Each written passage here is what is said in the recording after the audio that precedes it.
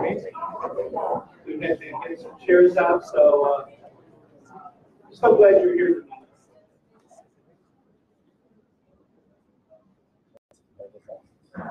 Thanks, everybody.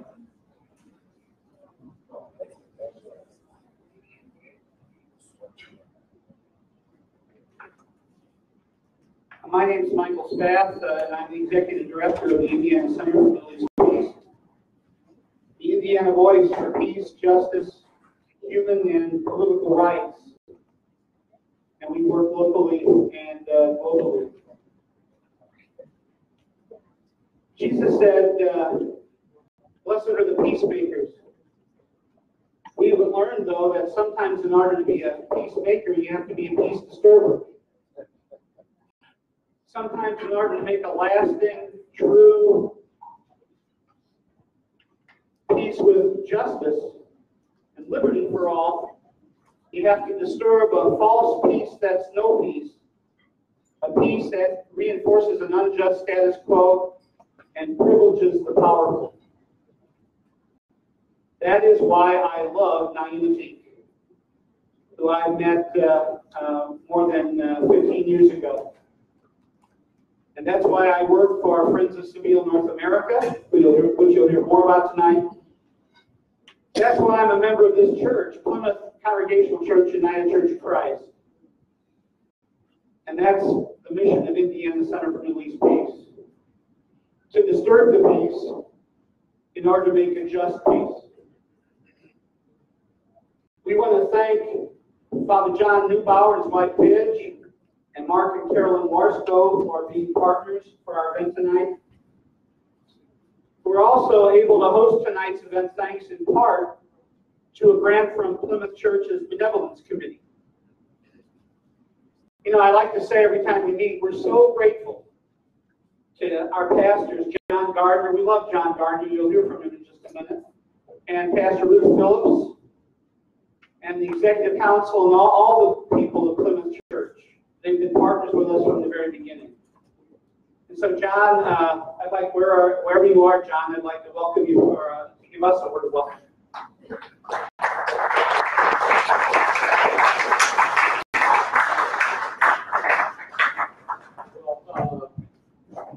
First of all, thank you for being present this evening. It's an honor and privilege to bring welcome and greetings. I want to offer an expression of thanks to Dr. L. Michael Spath, the Executive Director of the Indiana Center for Middle East Peace. Over the years, Michael has brought excellent programming that without peer or rival in our United States. And he may have outdone himself this evening, giving us the high privilege and the honor to welcome Father Naim Ateek here, and Tarek, the Executive Director of the Friends of Sabeel North America. So, and I just want to say this is really a high honor and privilege for me personally. I got on my bookshelves Father Ateek's Justice and Only Justice, a Palestinian Liberation Theology. It's a wonderful work that was written, really, quite frankly, at this point, written a number of years ago. And I think you're going to have an opportunity to buy his latest work. And for us to be in the presence of the leading architect of Palestinian Liberation Theology is, we have Michael at the Indiana Center for Middle East Peace to thank for that. You know, if you know Michael at all, you know sometimes you're along for the ride.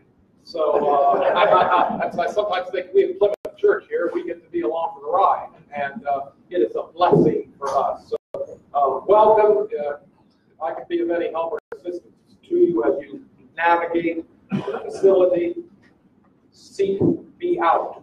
All right. Thank you. Thank you.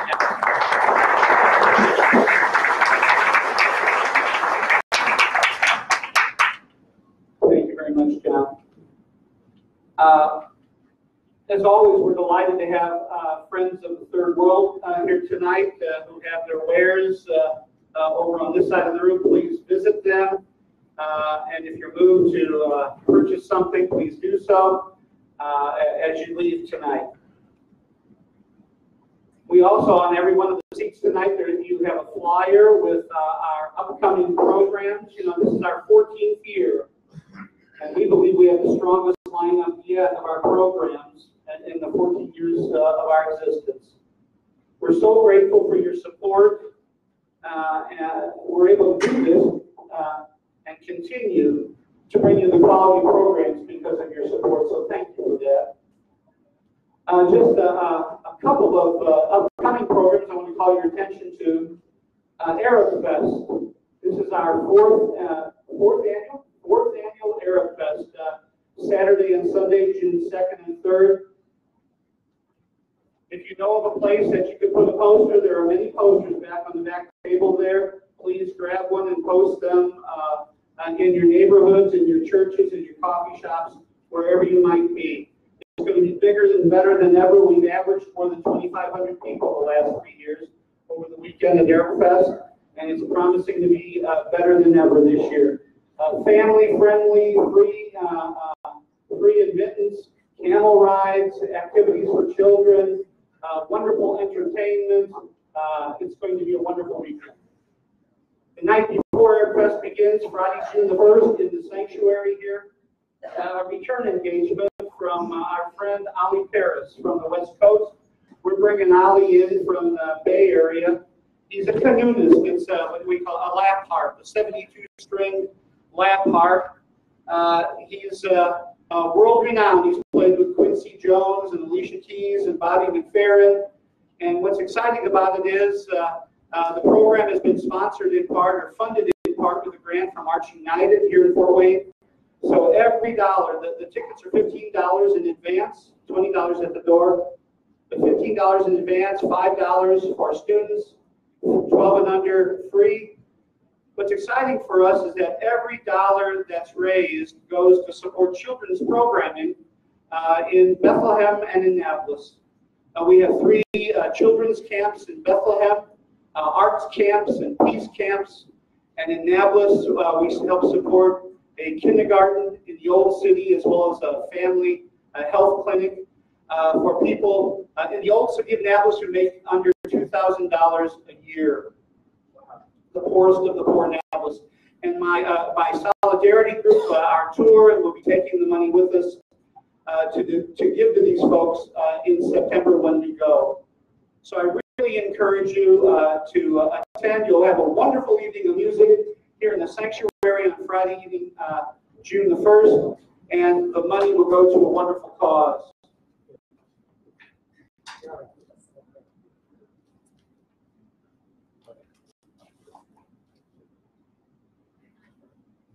As you listen to Father Naim and Tarek tonight, if you're moved by what you hear about the ministries of Sabeel Jerusalem and Friends of Sabeel North America,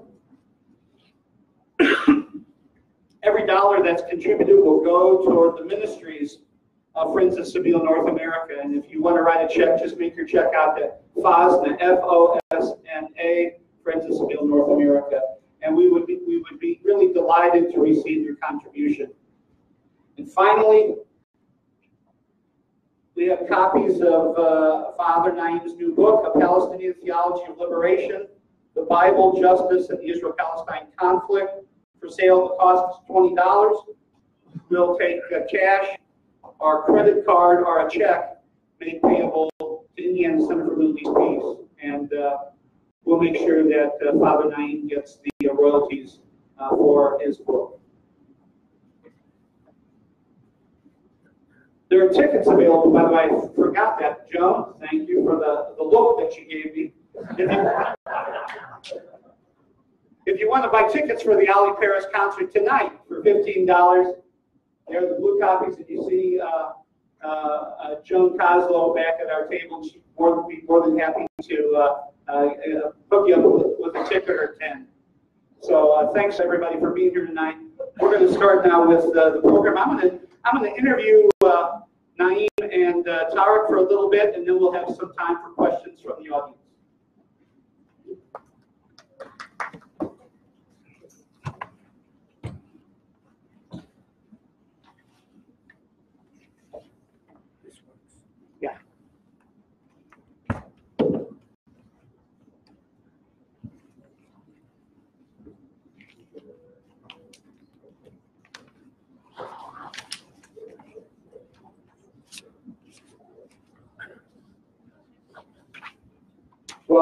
both. Really, it is a blessing.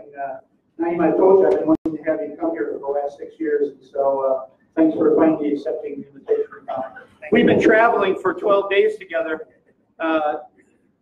Naim traveled for 2 weeks from Vancouver to Halifax in Canada, flew home for 3 days to Texas to rest, and now he was on a 12-day tour with us. This is the 5th city we've been to, so you're holding up real well. Better than myself. Okay. Would you please, each one of you, take a minute to share your stories with us, and Naim especially, if you could come in with the founding of Sabeel. Tell a little bit about Beisan and just your journey up through the founding of Sabeel. I think I need to stand because I like to see people. I like people to see people. So, okay. I was born in a small town south of the Sea of Galilee called Beisan. In the New Testament, it was called Scythopolis. It was part of the Decapolis cities, the 10 cities that we read about in the New Testament. So Beisan was a beautiful place. My father was a goldsmith, silversmith, what people would call here jeweler. And he had a wonderful business because all around Beisan, we had over 20 the villages and towns that were Palestinian, and all of them came to Beisan to do their shopping. And so I have very fond memories. I was 11 years old at the time. So our life was disrupted when the Zionist Jews came to Beisan and occupied us. We did not have any army to defend us. It was just they took us over. And a few days later, they gave us an order to get out of town within 2 hours. And they said, if you don't leave, we will kill you. My father pleaded with the military governor and told the military governor, I have nowhere to go. I have 10 children. The oldest 2 are married, they have children. Let us just stay in our homes. And it was very clear. He said to them, if you don't leave, we will kill you. We had no choice. We were asked to meet at the center of town in Beisan. If you come to visit us, I can take you there and show you. The center of town is still there. But we were driven out. What they did, they divided us into 2 groups, Muslims on one side, Christians on another. They took all the Muslims down the Jordan River, very close to Beisan, and they told the Muslims to go to the Kingdom of Jordan. And they took us Christians and left us on the outskirts of the town Nazareth. And that's where I was. I went to primary school in Nazareth, and that was the end of our life in Beisan. Now, what happened to my family happened to thousands of Palestinian families. Most Americans don't know this side of the story. They're familiar with the Jewish narrative about what happened to Jews, especially because of the Holocaust. But most people did not hear what happened to the Palestinians. So we really paid the price, for, I know we feel the agony of the Jews during the Holocaust, but we also paid the price because we lost our Palestine.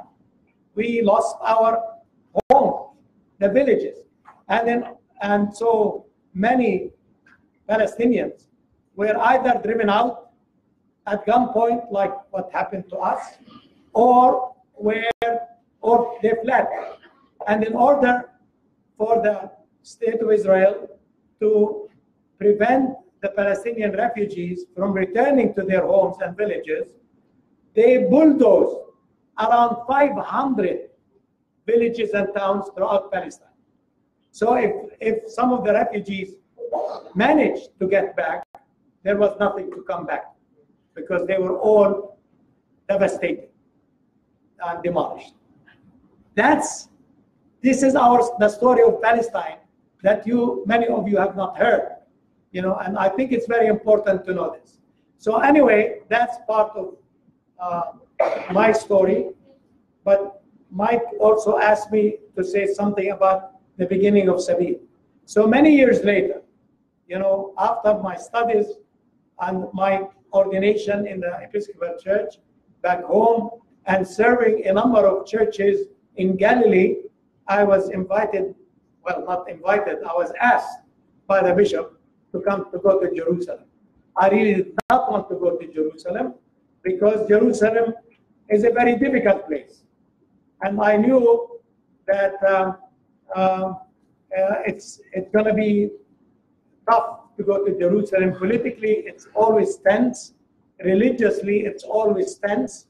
And I knew that my Lord and Savior, what happened to him in Jerusalem. So I knew that there is dangerous to go to Jerusalem. Anyway, I went to the cathedral in Jerusalem where I started my ministry there with the Palestinian congregation. But soon after that, the Intifada, that is the uprising of the Palestinian people in 1987, started. And it revolutionized my ministry at the cathedral. And that's where Palestinian liberation theology came into being, with my people who were reflecting on what it means to live their Christian faith under the occupation, an oppressive occupation of the government of Israel. But that's where our people, Palestinians, discovered that Jesus, whom we call Savior and Lord, he lived all his life under occupation. So they began to see Jesus as their liberator, as their paradigm of faith, and they saw Jesus as a Palestinian living under occupation.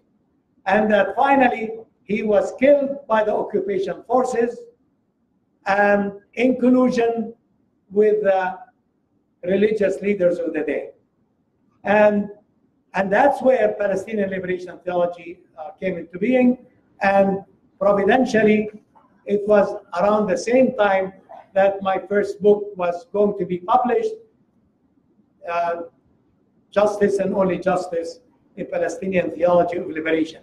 So between the experience of our people in reflecting theologically on what it means to be faithful Christians, standing for justice, being resilient under the occupation of the government of Israel, and between the book that came out, actually was published in 1989, I think Palestinian liberation theology came into being. And a few years later, Sabeel came into being. Sabeel was the center that was translating Palestinian liberation theology into activities and programs. And Sabeel is an Arabic word that has two meanings. It means the way, the path, and it also means a spring of water. And if you know your New Testament well, you will know that according to the book of Acts, the first followers of Jesus Christ in Jerusalem were known as the people of the way. So it is our earliest name given to the followers of Christ. Long before, not long, but sometime before, the followers of Christ were known as Christians. So the earliest name was the people of the way, because they believed that Jesus Christ was the way, the truth, and the life. So this is, again, just an introduction to both my own story and the emergence of Sabeel and Palestinian liberation theology.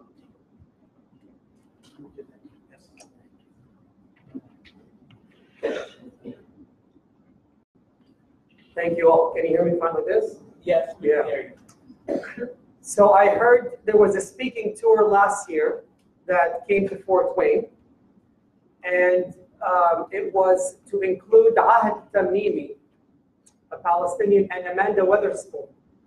Unfortunately, it ended up including, it did not end up including Ahad Tamimi because she could not get a visa to move to leave Palestine. So it had Nadia Tannous and Amanda Witherspoon. Who attended that? It was at the Unitarian congregation. A few of you guys. Good. They told me that Mike Spath and the Indiana Center for Middle East Peace put on the most kick-ass events in town. And I can see that they were very right. The part where Ahd could not get out, Ahd is a young Palestinian woman. Right now is, I believe it's 16 years old. She's 16 years old, 17 at this point. 17. She is sitting in Israeli jail. Why? 9-month sentence in Israeli jail for daring to slap a soldier that has been occupying her lands and growing up her whole life under occupation, resisting her family, resisting every single week, marching against Israel's occupation. So a young woman dares to slap a soldier. She gets 9 months after that soldier just shot and killed a family member of hers. In the news simultaneously, we hear of an Israeli soldier that killed the Palestinian man as he was dying, suffering on the ground. The soldier came up and shot him. The soldier gets 8 months sentence. Where's the equality in that? I'm thankful for this space because it is very few that choose to center Palestinian voices in the U.S. And this is one of them because these are the prophetic voices. And when I speak, I don't just speak on my behalf. I speak in continuation with those I stand on their shoulders, like Reverend Naim, and those that have been active in the movement, like Ahad. And that's why I am thankful to be here representing my family and all those folks that I am in coalition with. In regards, you asked us to tell our lives in a minute. Mike? So I'll be brief, obviously. When Reverend Naim speaks about his life in Bisan, 40 years after that, I was an 11-year-old kid. In late 1980s, I was 11 years old, running the streets of Bethlehem. My father at the time, he's actually a carpenter, but he had a grocery store with my uncles. And it was right centered between Bethlehem and Jerusalem.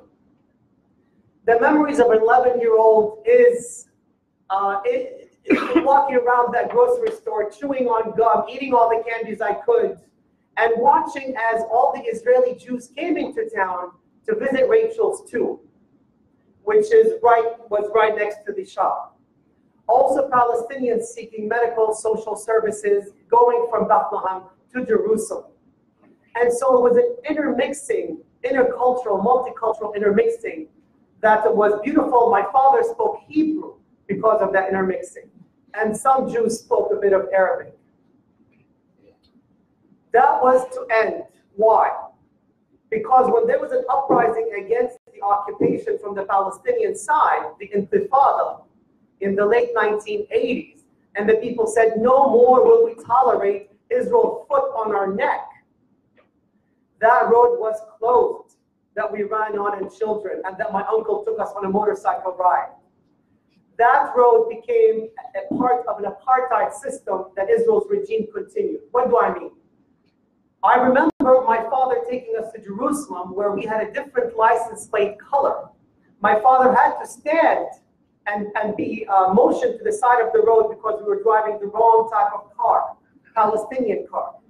My mother, I remember the fear on her face as the guns were pointed on our heads. And that's to go from Bethlehem to Jerusalem, which is occupied East Jerusalem. We were not going anywhere near Israel. But anyways, we would be stopped as every other Palestinian family. That road became a symbol for me growing up of the oppression, because my family thereafter moved to Houston, Texas. We had an uncle there. And I returned. I was 12 when we left. I returned when I was 24 for the very first time. I saw the confiscation of our lands that continued. I saw the soldiers that have fortified that checkpoint. It was similar to an airport checkpoint. It became a much more fortified checkpoint. When I came back, and I kept coming back for the next 17 years to my hometown, Bethlehem, that slowly became, and I worked in the area when I was 24. When I went back, I worked, first of all, I graduated from law school and worked on negotiations departments called, it was part of the PLO negotiations.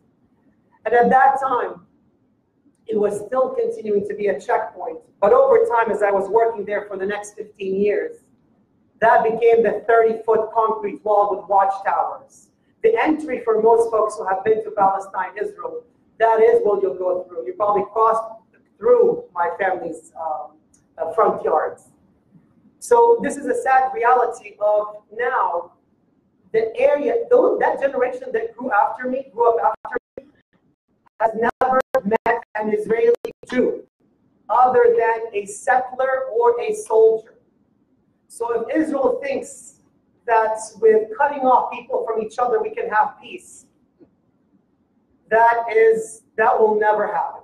That will never happen. How could we, when we don't see our neighbor, love them? How could we love our God and love our neighbor if we don't even see our neighbor?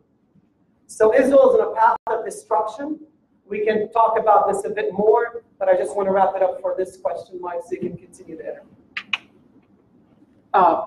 Say another word, Tarek. Say a quick word. I've heard you speak now a number of times. You don't call this a conflict. You don't even like to talk about this as an occupation. What are the kind of words that you use to call what's happening there? We don't call Palestine Israel conflict here anymore. Say a word about it. Sure. So when we call it a conflict, I studied conflict resolution under Bernard Lafayette, who was a protege of Martin Luther King. Thank you. Under Martin Luther King. And he talks about conflict and how you de-escalate or can escalate conflict. I've gone through the many levels of conflict, the pervasive, the overt, and how to de-escalate that. Why I don't consider it a conflict and why I stopped with the negotiations department in Palestine is because that oppressive regime, apartheid regime, has its foot on our necks. It has its foot on our necks. And as such, it is not a conflict. We need that foot to be removed for us to get up, for us to sit on the same table, and then maybe Mike and I sitting at the same table could have a conflict. A woman, a husband and wife could have a conflict at home if it's an equal marriage, right? So what I consider it is an oppressive apartheid regime. And in working with the negotiations, it became sold to the world as a conflict because we wanted to have two states. The Palestinians live here and the Israelis live here. It was never a conflict. And because I realized I was negotiating or doing research that negotiated my people's rights away and humanity, and I will never do that. And so for the next 15 years, I dedicated my life to working on nonviolence initiatives, including trainings for college students, including standing at the checkpoint and monitoring, including covering home demolitions and all these things that were not covered in the Naim, one of the hallmarks of Sabeel has been your work in unmasking Christian Zionism. When we were in Washington, D.C., Max Blumenthal interviewed you both, and he called Christian Zionists the apocalypse lobby. I thought that was a cute way of putting it. When the president, Mr. Trump, moved the American embassy to Jerusalem just recently, two prominent Christian Zionist ministers, Robert Jeffers, who has talked about all Jews and all Muslims going to hell, and John Hagee, who has founded Christians United for Israel and created 400, in each congressional district around the country, 435 what he calls patriot pastors to preach the gospel of Christian Zionism and support for Israel in each congressional district and make sure that their senators and representatives toe the line. Say a word, would you please, about Christian Zionism and that theology and why it's not just something on the margins that we shouldn't have to worry about, but why it's so dangerous. Christian Zionism preceded Jewish political Zionism at least 80 years. So before there were Jewish Zionists officially, we had Christians who, due to their reading of the Bible, surmised that Jews must return to Palestine in order to usher the second coming of Christ. It's a long story, but it is a fascinating story. When you think about those big guys who were Christian Zionists, it started in the early 19th century with a person by the name of John Nelson Darby, from Britain. And he was the founder of what became known as dispensationalism. I don't know how many of you were brought up on dispensationalism, but maybe in the 1960s, 50s, 60s, 70s, when I came into this country, I came across many Christians in the South who were brought up on the Scofield Reference Bible, which took the theology and the interpretation of John Nelson Darby, and it was published as a Bible that many Christians were brought up on. Very Christian Zionists.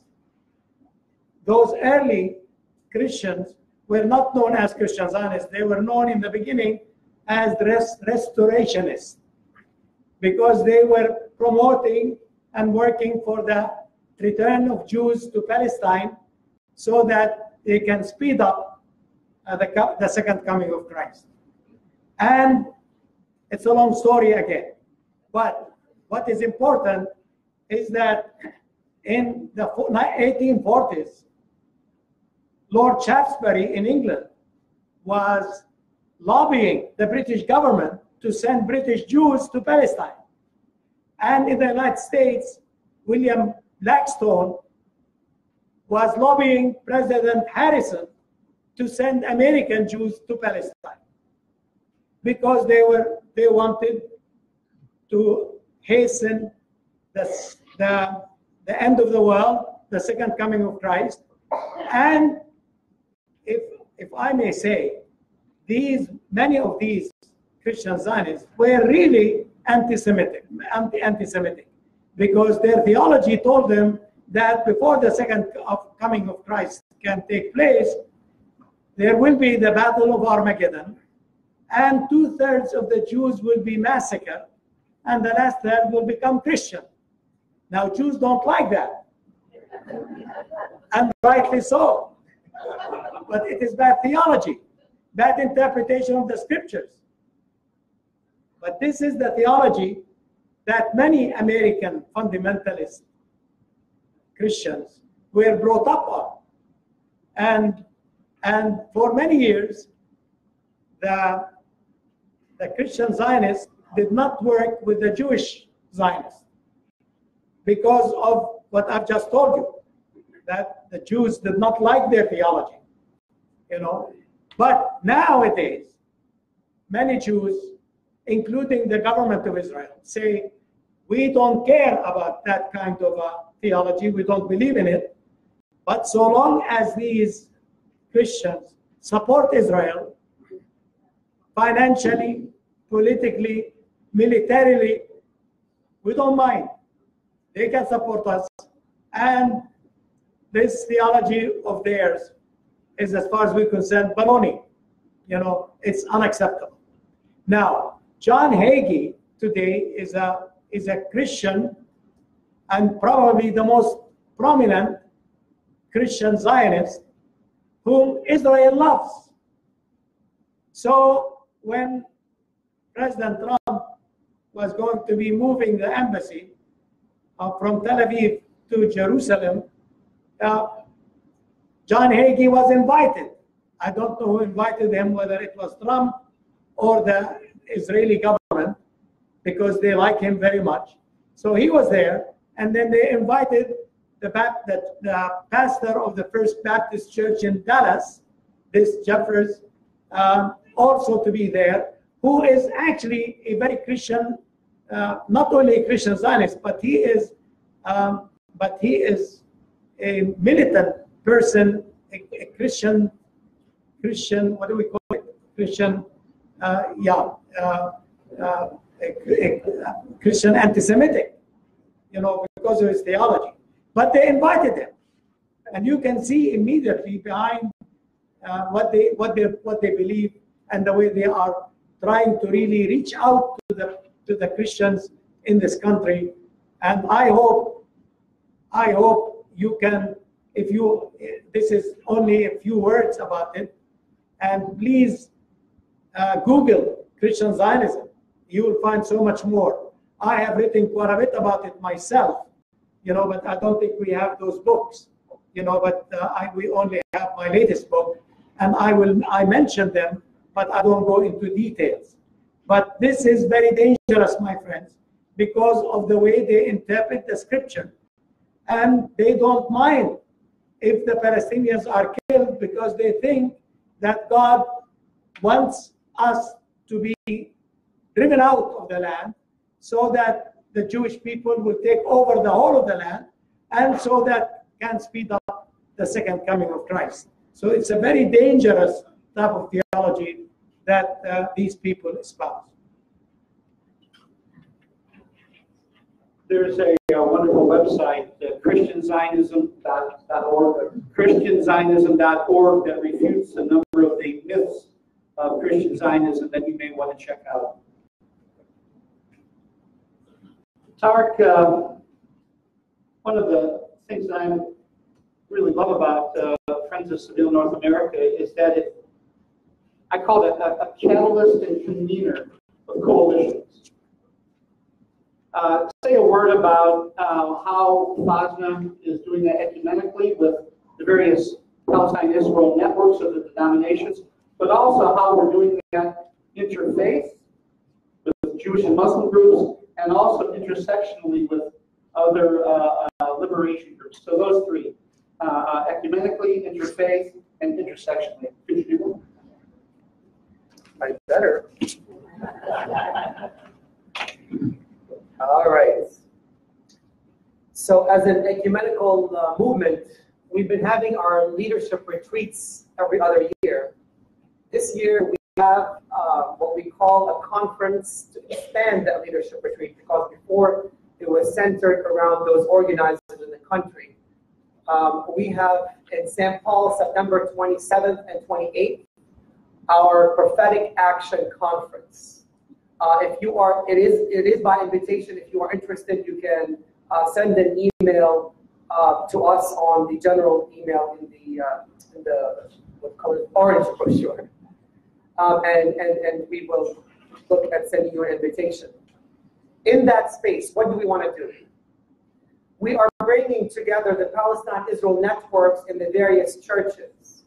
We are talking about the Episcopal Church, the Presbyterian Church, the UCC Church, the Mennonite Church, Lutheran Church. There are a number of them. Unitarian Church. And we want that space to talk about a few things. One is to look at Reverend Naim's books and liberation theology and contextualize it in regards to Palestinian liberation from these biblical passages. That's one.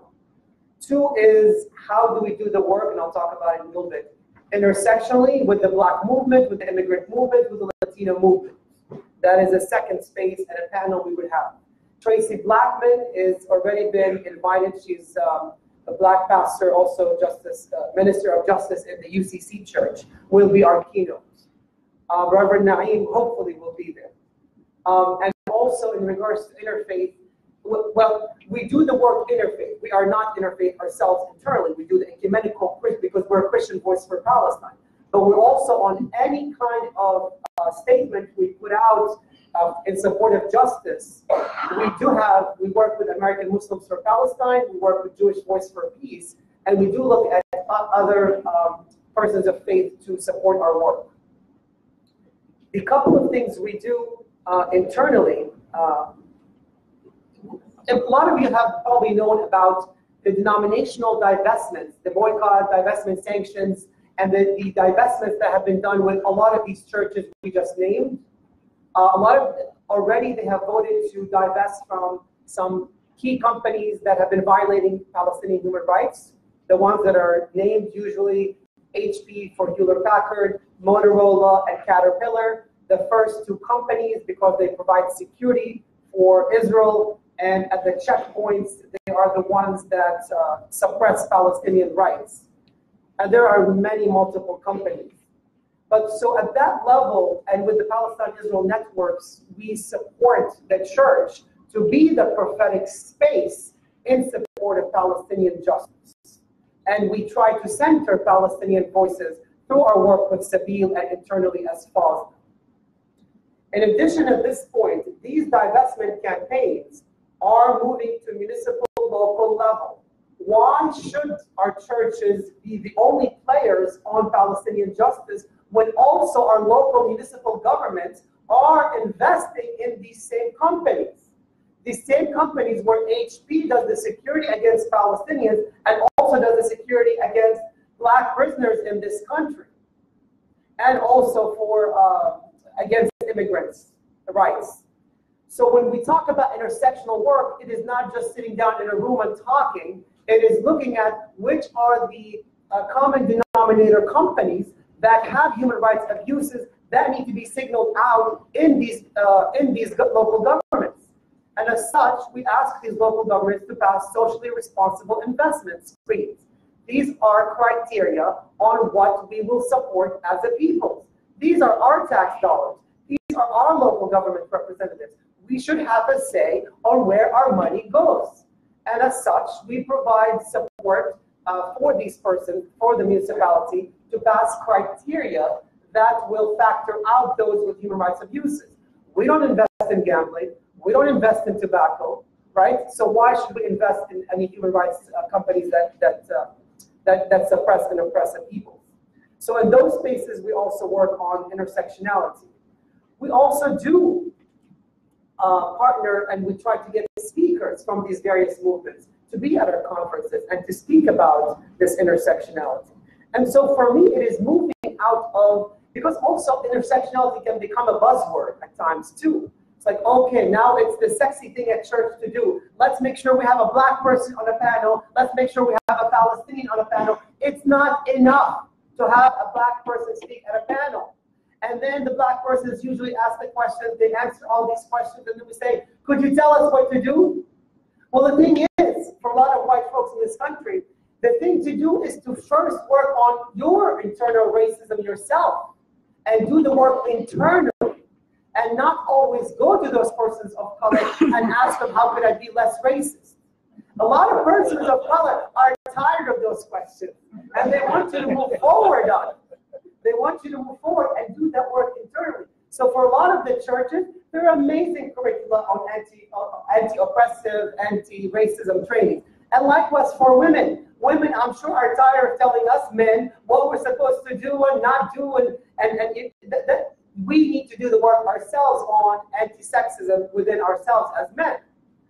And so that work is always, I try to center it, and it is part and parcel of doing peace work. Because just as the movement talks about not doing peace work out there without doing it in your backyard, well, the backyard in this instance is our own hearts that have grown up in a sexist, racist society, and to deconstruct that for ourselves as simultaneously we build larger coalitions into a national and a global movement. So that all has to happen simultaneously. If it's too much for us, then we're not ready to take up Christ's message. That's what I'd say. Preach, brother. Thank you.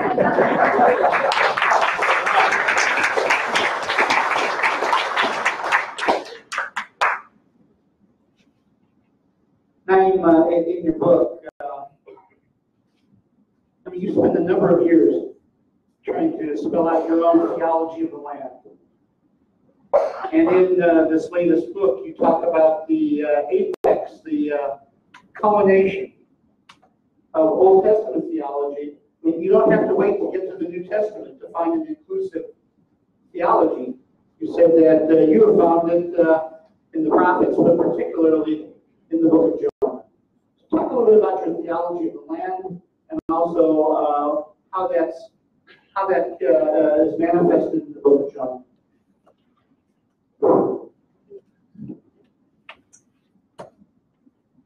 You know the story of Jonah. God tells Jonah the prophet to go to Assyria, to go to Nineveh, and to preach repentance to the Assyrians. Assyrians, in today's language, would be the Iraqis in Iraq. Well, Jonah decided that he doesn't want to go to Iraq and speak repentance to the Iraqis, because the Assyrians, the Iraqis, had actually destroyed the kingdom of Israel, ancient kingdom of Israel. So he was upset with his God because God is asking him to go to his enemy and preach repentance. So he thought that the best way to do is to get on a boat and go to the other direction. So if he, instead of going to Iraq, he tried to go to Spain, Tarshish, although the opposite direction. And then you have the story unfolding where the storm comes in, and finally Jonah tells him, look, it's all my fault. It's my God who I am fleeing from it. So they threw Jonah into the sea. And immediately the sea became calm, and Jonah was swallowed by a big fish. And for 3 days he was there praying to God. And then God told the people, told the fish to throw out Jonah on the shore. And that happened. And then God tells Jonah, go to Assyria. You gotta go there. That's where you need to go and preach repentance. And so reluctantly, Jonah goes to Iraq, to Nineveh, the capital of Assyria. And for 40 days, he goes around preaching repentance to these people. He did not like it, but he did it. And then to his horror, he found out that the people of Assyria and Nineveh, they repented. He couldn't believe it. He did not want them to repent. He wanted God to just destroy the city, because his preaching was, if you don't repent, in 40 days, God is going to destroy the city. So he became so upset when he found out that God changed his mind. And so he went out, and I don't know if any of you know Iraq. In the summer, the heat is unbearable, more than Texas. So anyway, so he was outside there and waiting to see what God is going to do. And the story ends when God tells Jonah, he says, look, I forgot to tell you that when he was there, God made a plant to come and make a shade for Jonah from the heat of the sun. So he was happy to see this plant, gourd, some form of gourd, came up and made a shade for him.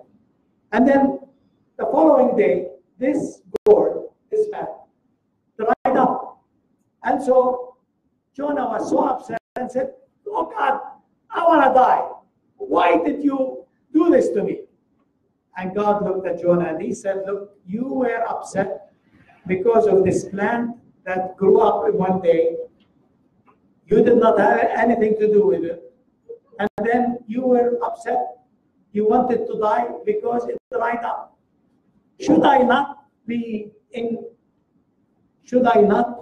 concerned about thousands and thousands of people here in Nineveh who are human beings, and not only human beings, but even the animals and so on? Should I not be concerned about it? And the story ends abruptly that way. So I always read this story, like I'm sure many of you. You know, it's in the Bible. It's part of the minor prophets. It's very hard to find it because it's a very short little book. So you have to look for it. But then it's a wonderful story because it's the only story in the minor prophets. So when I was reading my Bible, and I did not like what to read as a boy, little boy, I wanted a story. So it was Jonah. Now, what is the meaning of this story? I reflected on this story many times. But finally, I was able to discover, by the grace of God, a deeper meaning than just a simple story that somebody has created. I don't think we're talking about reality. It's a story. It's a story. It's a beautiful story. So, when you begin to reflect on the story, it is first of all saying something about God. That God is not the God of only one people. God is the God of all people, the creator, the God of mercy, the God of love, the God who cares about all people. This is very important part of the story. So if you want to know about God, the writer is saying, pay attention to the nature of the God who is asking Jonah to go thousands of miles, thousands of kilometers actually, to go to Iraq. The second thing about the story of Jonah is that it talks or challenges Jonah's understanding of the people of God. Because for Jonah, the people of God were only the Israelites, the people of Israel. And all of a sudden, God is concerned about another people.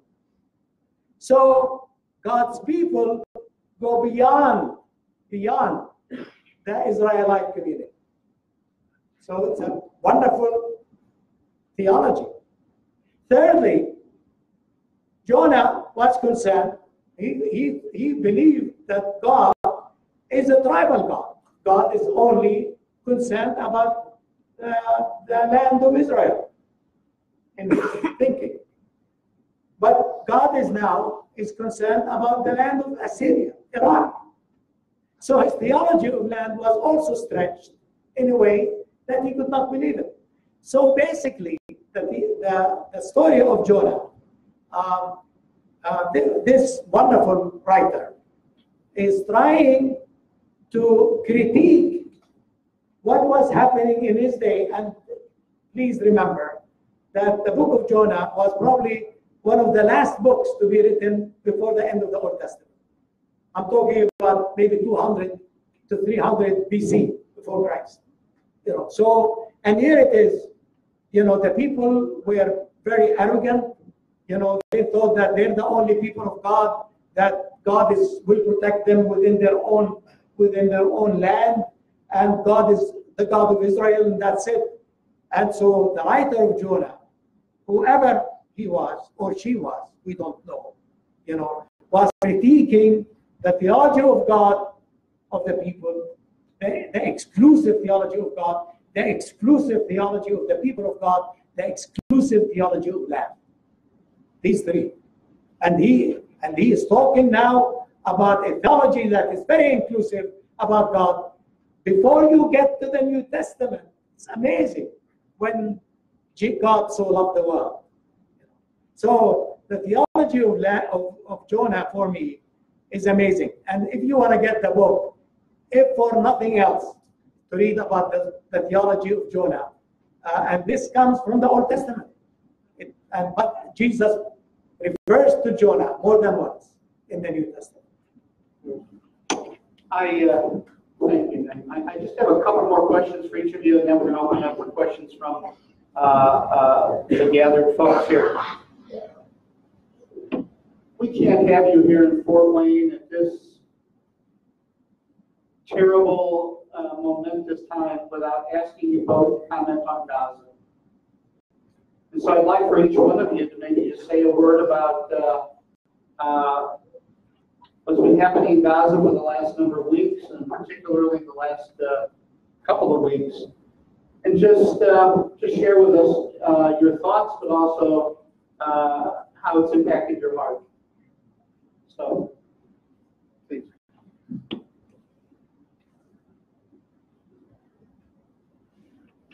So it was 62 Palestinians who were killed by over 100 snipers from hills right next to them, if you saw the pictures. And the world, nor our churches, were in an outrage over what's happening, albeit up to $5 billion of our tax dollars go there to support these troops that were shooting at 62 Palestinians or shot down 62 Palestinians and injured up to 3,000 people. It's an outrage. And it has not been covered enough in the media, and definitely our government has not done much about it.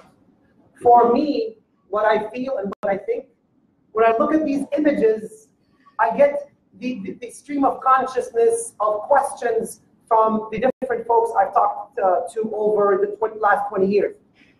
What are Palestinians doing on the ground that is nonviolent? Where are your nonviolent leaders? If thousands of people are marching for freedom, these are our nonviolent people. The leaders who continue to be shot and jailed by Israel are these nonviolent Martin Luther Kings and Gandhi and whoever else you want to put in there. So our people have been practicing nonviolence for decades, getting up in the morning and going through 2-3 checkpoints for some of the workers or women or first graders. That is nonviolence on a daily basis. So then to be shot 62 people for practicing nonviolence without an outrage is just frankly depressing, to say it mildly. And I think it is just part of our larger human suffering and not speaking up, including in our churches. We say we might not have spoken up during the Holocaust or during pogroms. We also, in our mainline denominations, are not speaking up here in regards to the Palestinian justice.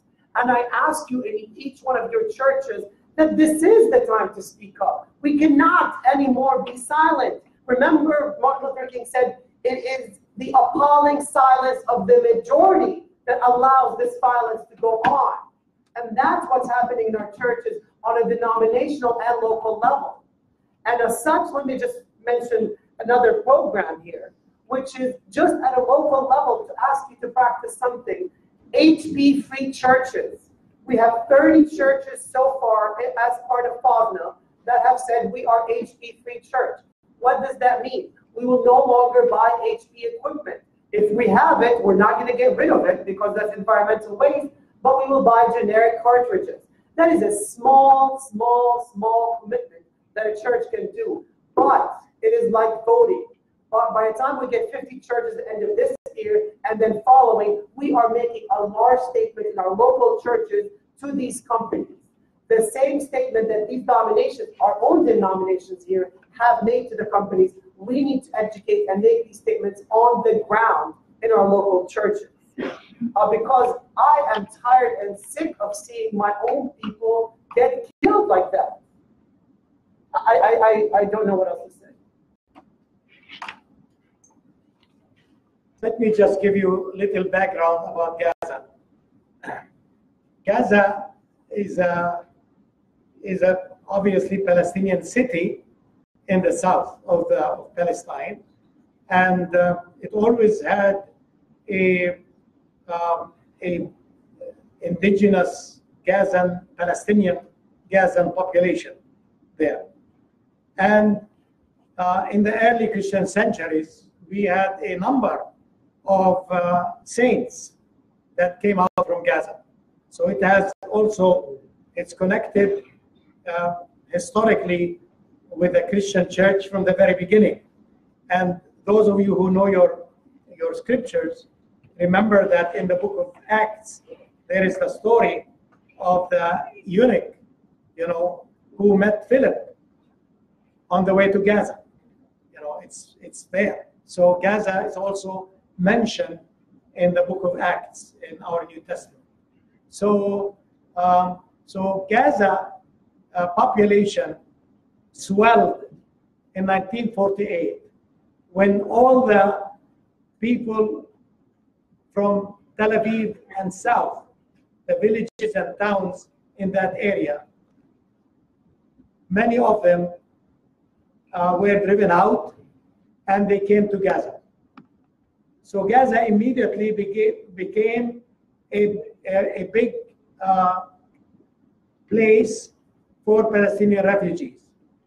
Today, there are between 1.5 to 2 million Palestinians living in the Gaza Strip. We have mainly Muslim people. But we also have, historically, we've had 3 churches in Gaza. Today, there are only practically 2 churches.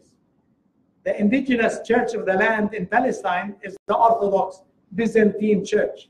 All of us, at one point in our history, belonged to this church. My father started as an Orthodox Christian in Palestine. I have relatives in Gaza. My mother's family came from Gaza, and they were Orthodox Christians. There is also a Roman Catholic Church in Gaza, but the Orthodox Church is the largest. There was a time in which we have a small Anglican Church, Episcopal Church in this country, Anglican Church in Gaza. We still have a hospital, an Anglican hospital in Gaza called Ahli Arab Hospital in Gaza. And the church serves the refugees in Gaza. So Gaza was a very important place, and the ministry has continued there. Now, Israel doesn't want the Palestinians to have their state on the West Bank and Gaza, and they've been trying to make it difficult for the creation of a Palestinian state. But lately, we started hearing that America and Israel, they really want to make a Palestinian state in Gaza, not on the West Bank. So Israel wants to take all the West Bank and somehow drive the people out or give them home rule and control them. But they've been promoting the idea that maybe the Gaza Strip will be the state of Palestine, which we reject because we want the state of Palestine to be on the West Bank and Gaza Strip, including East Jerusalem. This is what we want, because this is international law. This is United Nations resolutions. Israel doesn't pay attention, doesn't respect international law. You need to remember this. All the occupation of Palestine, Palestinian territories, the West Bank, East Jerusalem, the Gaza Strip are illegal under international law. The problem today, my friends, is that the United States doesn't respect international law. It wants other people to respect it, but not Israel and not the United States. And so you have a great problem here in this country. And you need to stand up that the United States need to respect United Nations resolutions, need to respect international law. Because if we implement international law, we have no problem. Palestinians want the implementation of international law. That's it. That's it.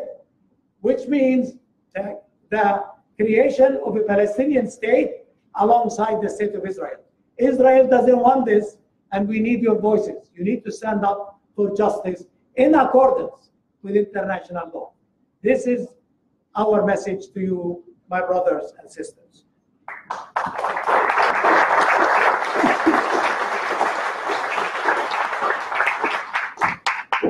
Tarek, I'd like you to follow up.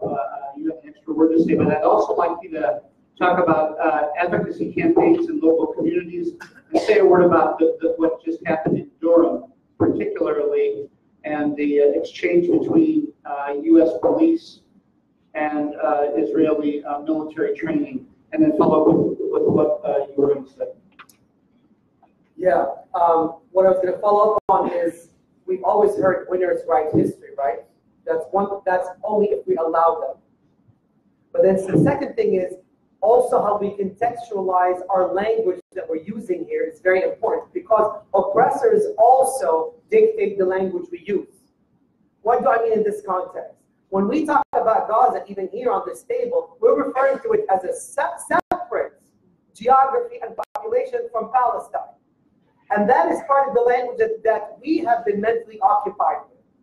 So it is not Gaza, it is Palestine. Palestinians are marching.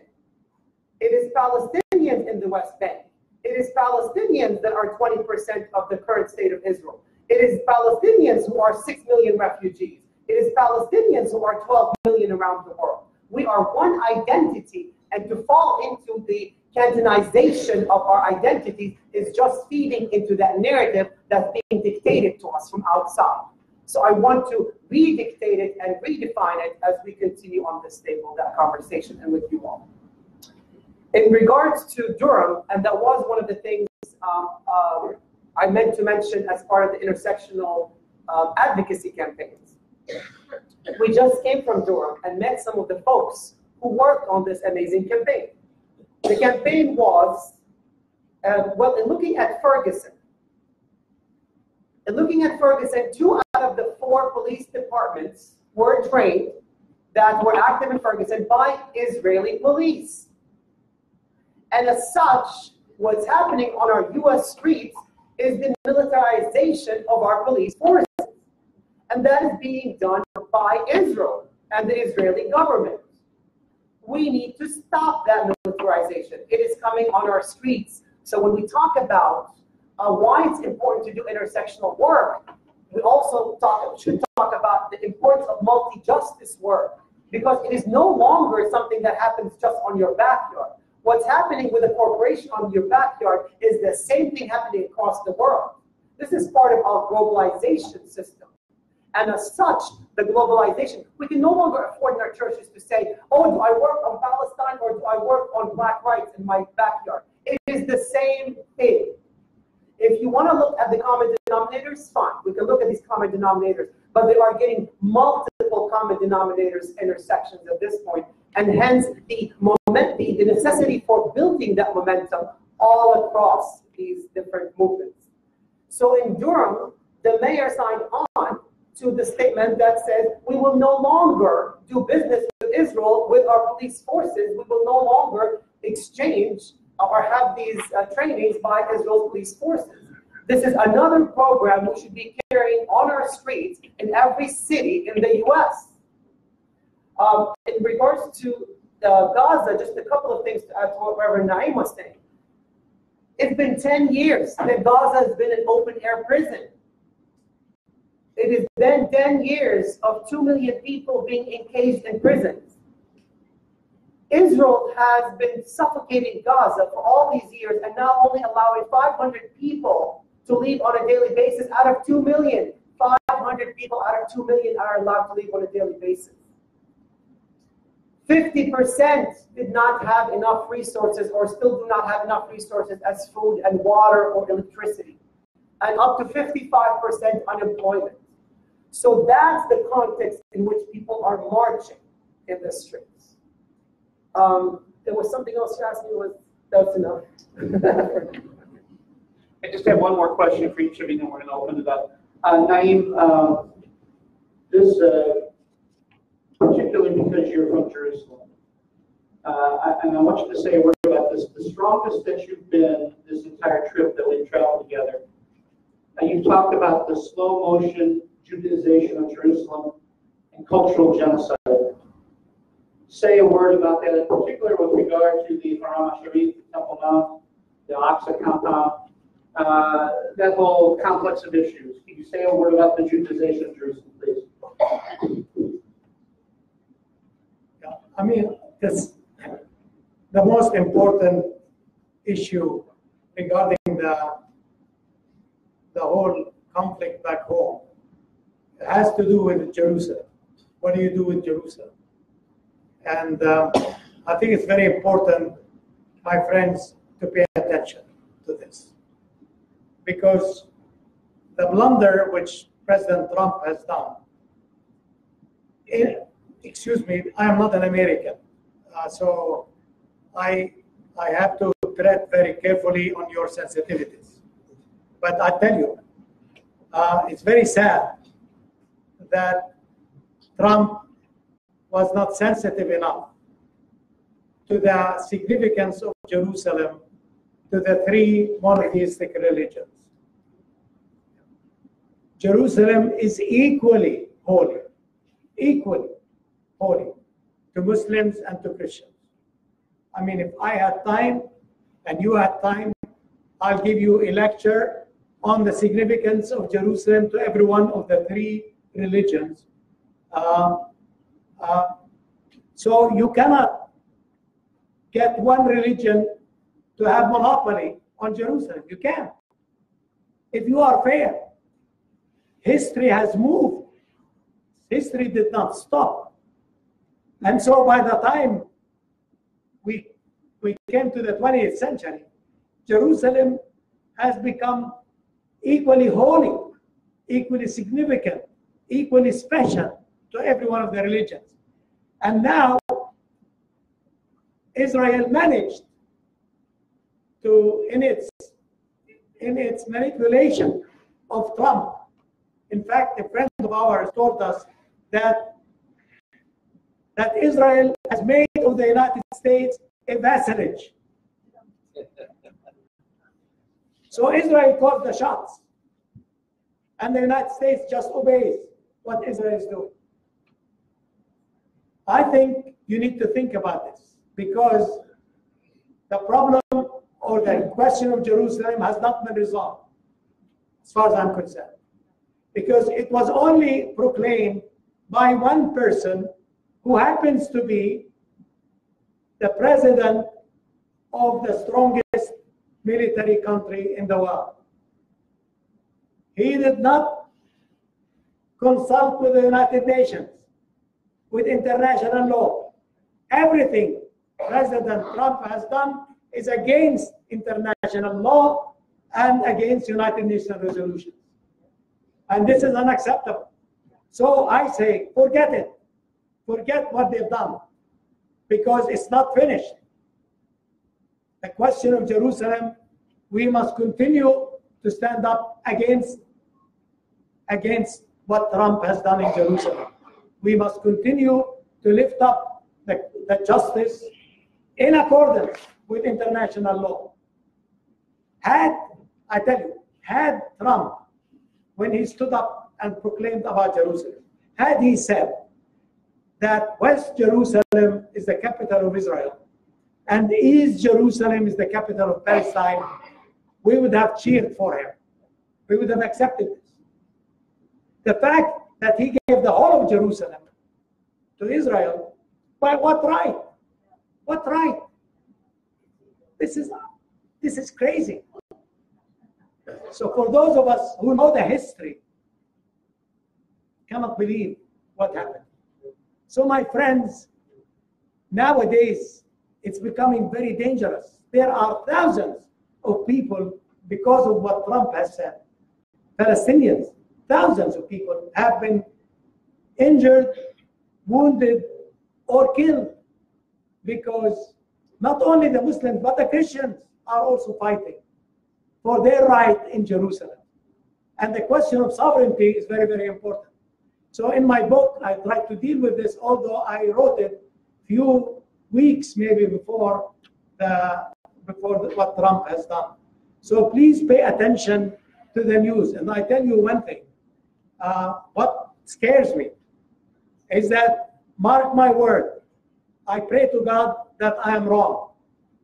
But knowing the Israeli mind and the Israeli injustice, I'm afraid that what Israel now will start doing will try to control the Haram area, which is the Dome of the Rock, the Aqsa Mosque, that belongs to the Muslims.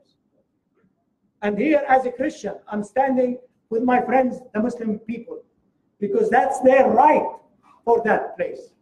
And now the Christian Zionists and the Jewish Zionists and the American administration and Israel is now thinking about how to take it over.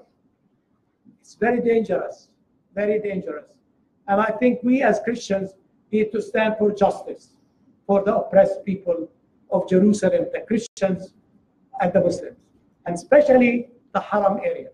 So please, I mean, what I've written is only very little short piece on Jerusalem, but there is so much that you can find on the internet. And please educate yourself on this and take a stand against what Israel is doing and what the American administration is doing. Thank you.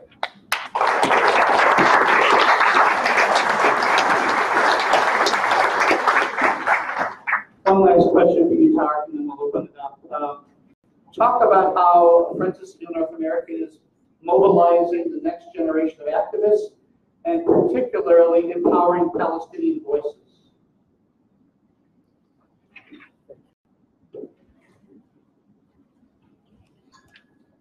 Yeah, with some of the programs I described, it is all part of building that momentum. A couple of additional things to add is teaching that liberation theology that Reverend Naim has been preaching for decades and getting it in our own seminaries. So one is we're researching 15 seminaries that could, one, make sure to have his books in these seminary libraries, and two, to make it part of a curriculum and to tie it into coalition building with other liberation theologies. So it is lifted up in that space, and we make that that part of the momentum building. Witness trips. We have been taking people for 20 years at this point to go and visit Palestine. And we know that once you have seen, you cannot unsee, and you come back and you are doing advocacy with our churches here back home, or wherever your home is.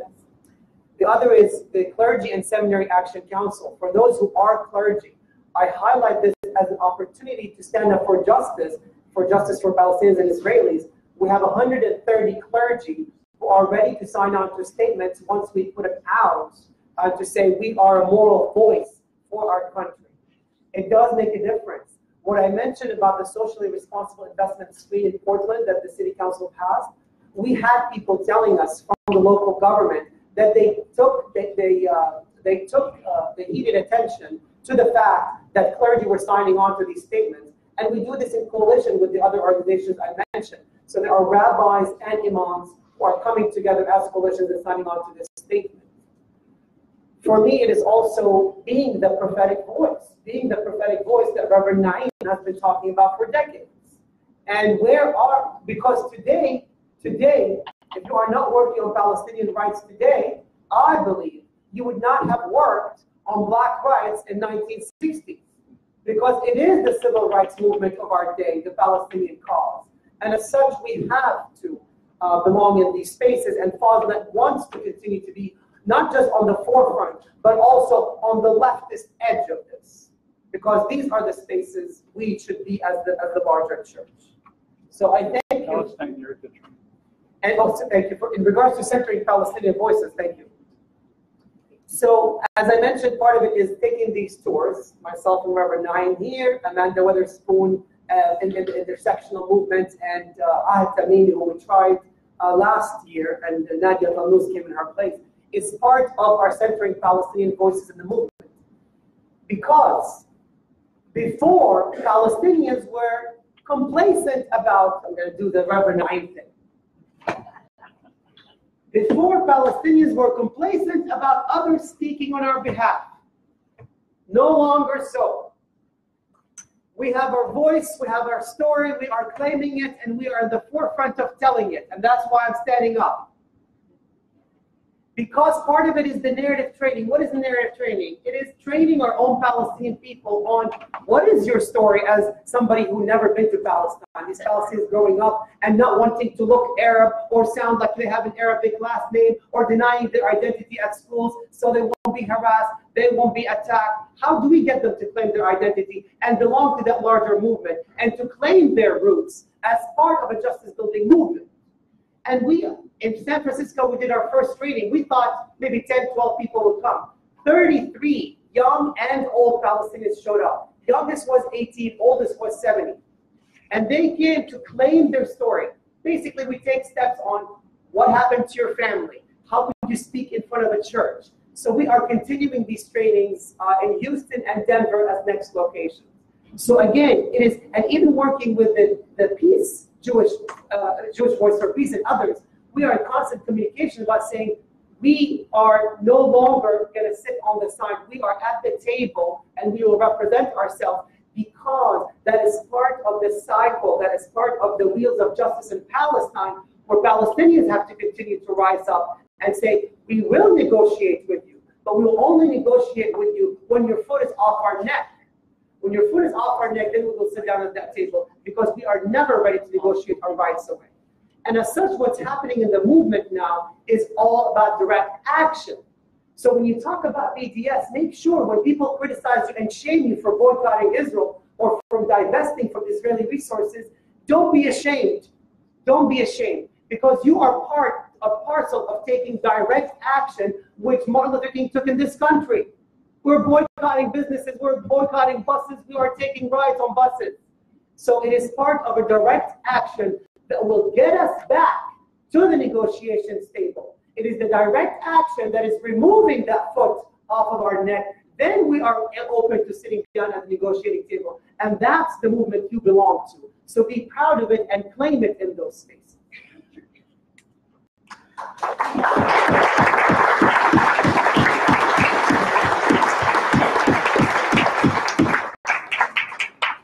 We have time for some questions. Rhonda, please.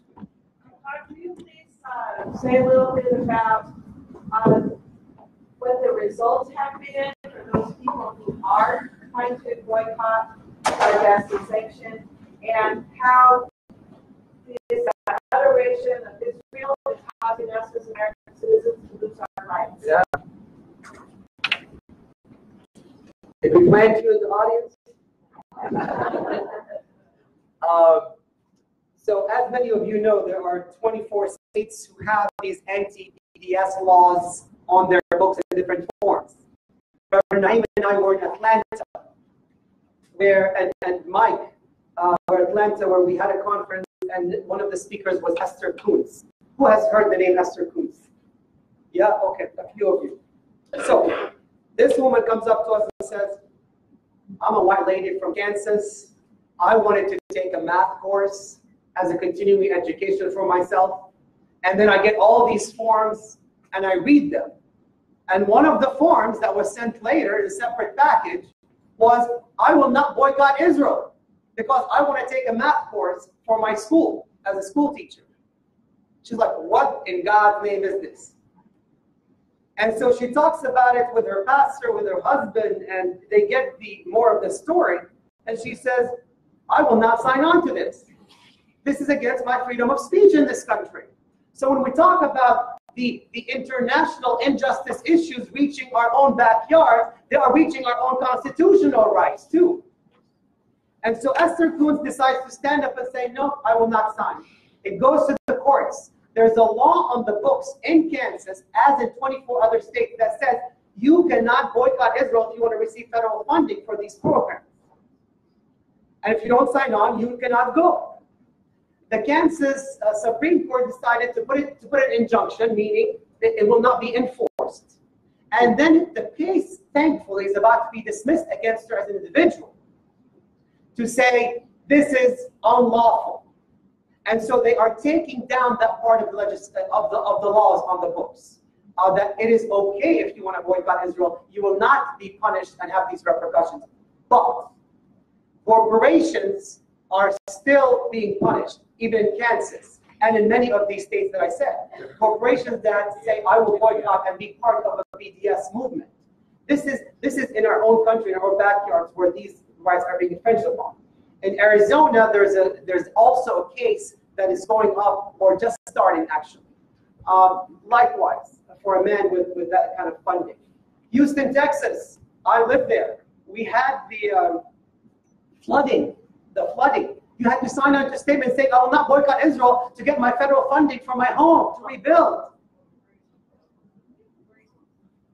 This is insane, the amount of oppression that is finding ourselves in our own backyard. It's also, in addition to 24 states, which includes Indiana, it's also, as you know, before the federal government, and Senator Donnelly is one of the co-sponsors of the anti-BDS bill as of May 2017. So he's worthy of a letter or 12 or 100 from you all to let him know how much we disagree with him. Another question, please. Share. Could you explain, because the Hamas has been legitimized as a military organization, and Israel is always saying, well, they perpetrated the injustice, we're just protecting our security, et cetera, et cetera. Hamas is a foil. Yeah. The way Israel has been justifying its killings of Palestinians in Gaza in the last several days by using the excuse that, or the statement that these Palestinians who are demonstrating are prompted by Hamas. So for Israel and the United States, Hamas is a terrorist organization. So if you say that it is the Hamas are the ones behind the demonstrations, then it's okay to kill the Palestinians. This is the way they're thinking. But all the news that are coming out, I mean, the ones that I also can trust from our people and from international correspondents, they're saying that Hamas has nothing to do with these demonstrations. These are demonstrations carried out by Palestinians who are, as I told you a minute ago, that all these refugees, hundreds of thousands of them, who are living in Gaza since 1948, are sick and tired of living in these camps. And they want to go home in accordance with international law and in accordance with United Nations resolutions, which Israel is preventing, and the United States is backing Israel. So recently, the people of Gaza, it's the people of Gaza who said enough is enough. We want to demonstrate for the return of refugees to their homes, to their villages. And so Israel has been firing at them because they're sitting ducks. The wall around, these people are there. The Israeli army snipers are in these towers, and these people, men and women and children, are coming and protesting against the fact that they have been denied the right to freedom. They denied the right to go back to their homes. And they're only asking for the implementation of UN resolutions on this. Israel doesn't want to do this, so it's killing them. And I tell you, it is heartbreaking. These are innocent people who only ask asking to return to their homes. It is their right. It's an international right for refugees to return to their homes, to their villages. This is what's happening, and that's sick, and so many people believe the Israelis. Don't believe them. I know. Believe me, I'm not just trying to say this. I know the Israeli mentality. I've lived with them since 1948. And they're very deceptive, and manipulating. And I think it's time for us to take a stand. Hamas has nothing to do with these demonstrations. These demonstrations are the people of Gaza who want liberation. And I think we need to stand with them. Thank you. Ahmed. Just a quick follow-up also on a similar note. There's a lot of inflation of the conflict in between Muslims and Israel. There's inflation in the concept of Hamas as an Islamic entity, and they're painting Palestinians in a monolithic way that all of them, or the majority, are Muslims trying to fight Israel because it's a Jewish state.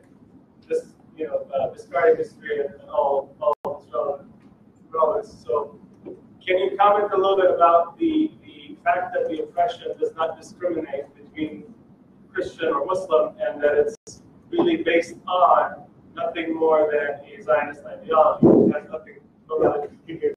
Yeah, very, very quickly. The conflict, contrary to what many people in this country think, many people think that Israel is very kind to the Christians, because it's only against that Israel is only against the Muslims. My friends, the problem started not as a religious war. The problem was that Israel wanted the whole of Palestine.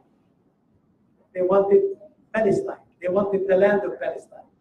When we were driven out from Bisan, they did not ask us, are you a Christian, you can stay. Are you a Muslim, you can leave. We were all Palestinians, Palestinian Christians and Palestinian Muslims.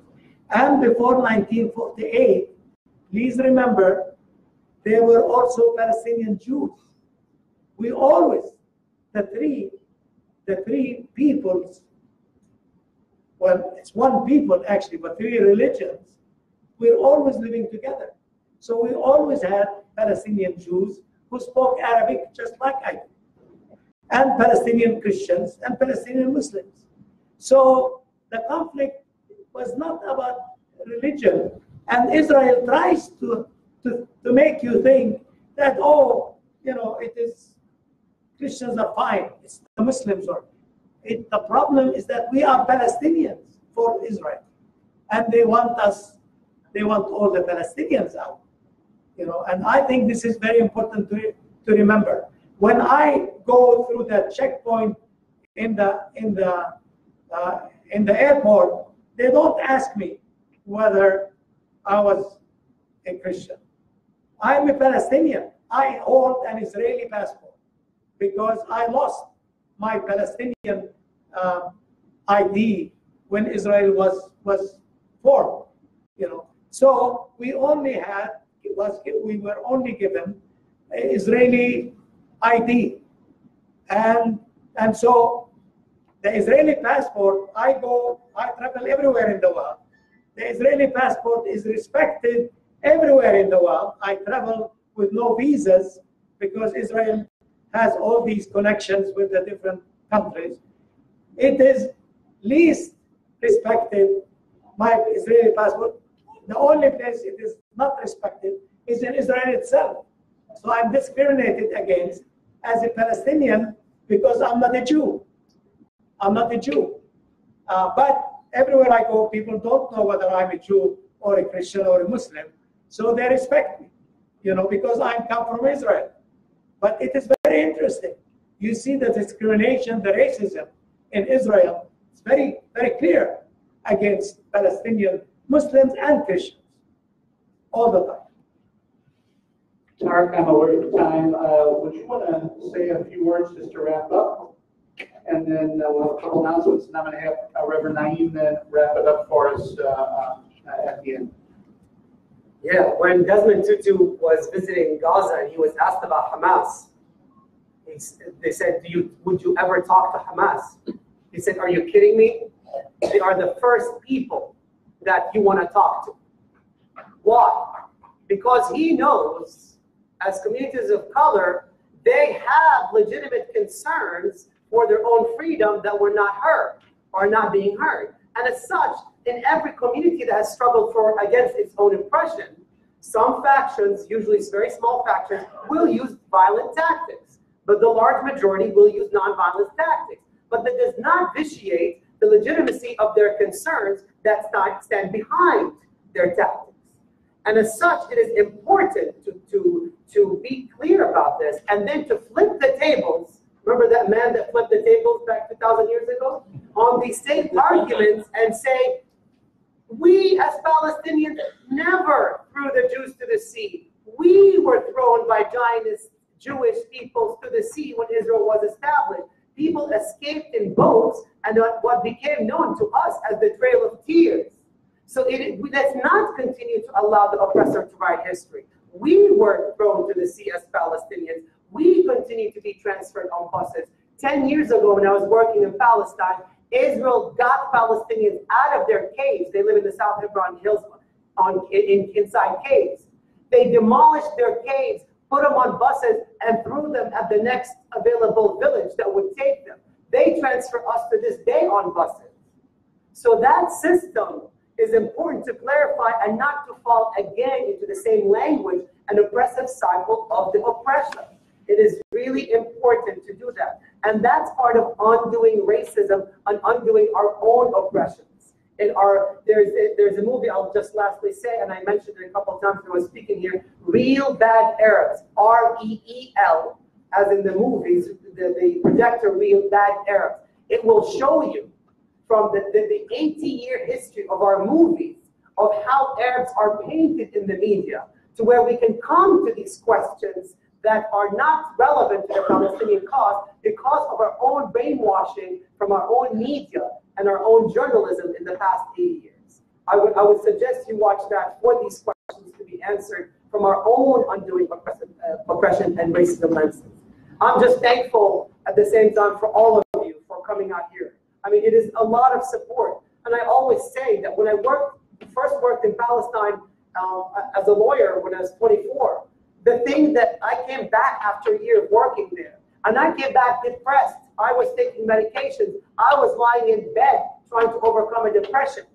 The thing that got me out of bed thereafter are exactly groups like yourselves who wanted and welcomed the message from the Palestinian perspective. So thank you, and I continue to be thankful to these spaces, and I pray for the opening up of larger spaces so we can have justice and we can have a potential for a beloved community because the dream still continues in this space today. Thank you.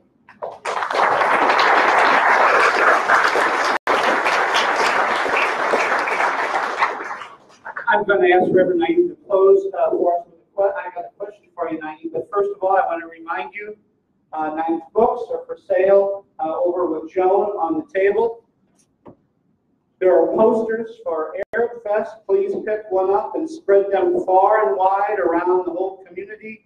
Arab Fest 2018 is bigger and better this year than ever. The committee that's been working on it has been doing a fantastic job. And so that's June 2nd and 3rd. You want to pick up a poster and send it around the community. And finally, Ali Paris, Friday night, June the 1st.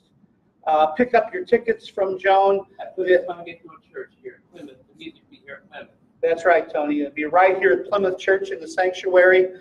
Wonderful music, an international recording star, and the $15 goes to the various ministries in Bethlehem and in Nablus to help out the children of Palestine.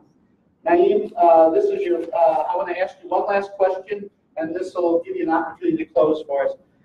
Your highly acclaimed first book, Justice, No Justice.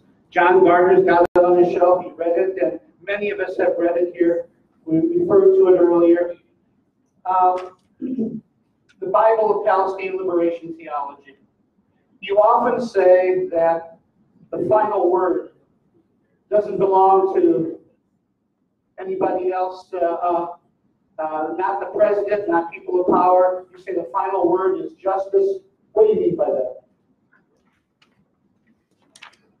I believe, my friends, that the final word always belongs to God, not to the people of power.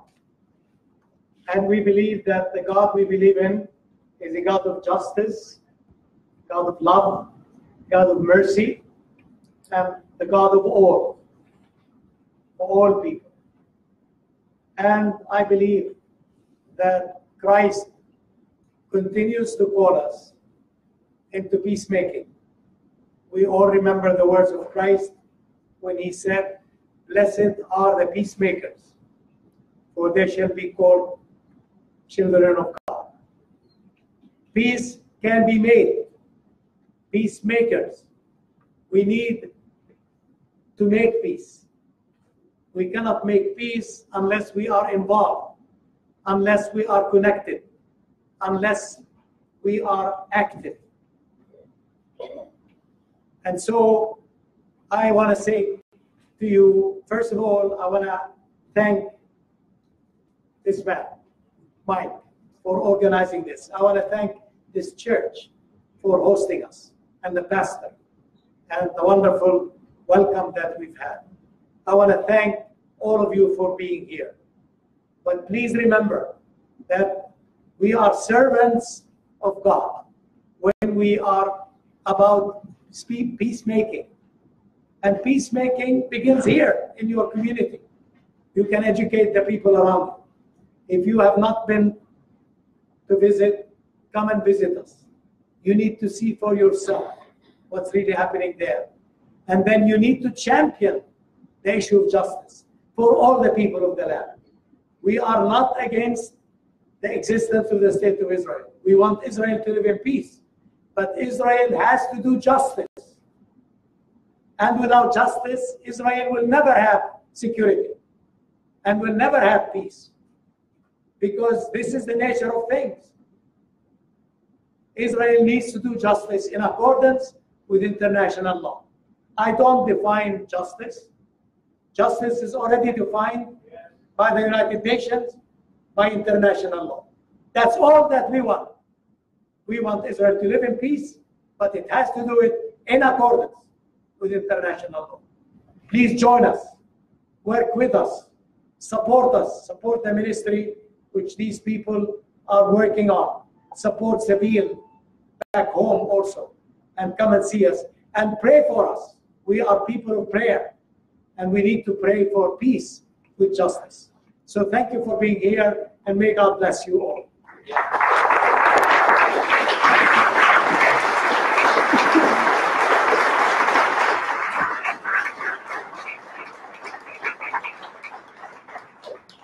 Thank you, Naim and Tarek. Naim will be happy to sign books as you purchase them. If you'd like to make a contribution to FOSNA, Friends of Sabeel North America, there's the ability to do that over there. Buy your tickets for Ali Paris concert. Eat some of the food that's left, and Godspeed you on your way home tonight. Thanks for being here tonight, everybody. Naim.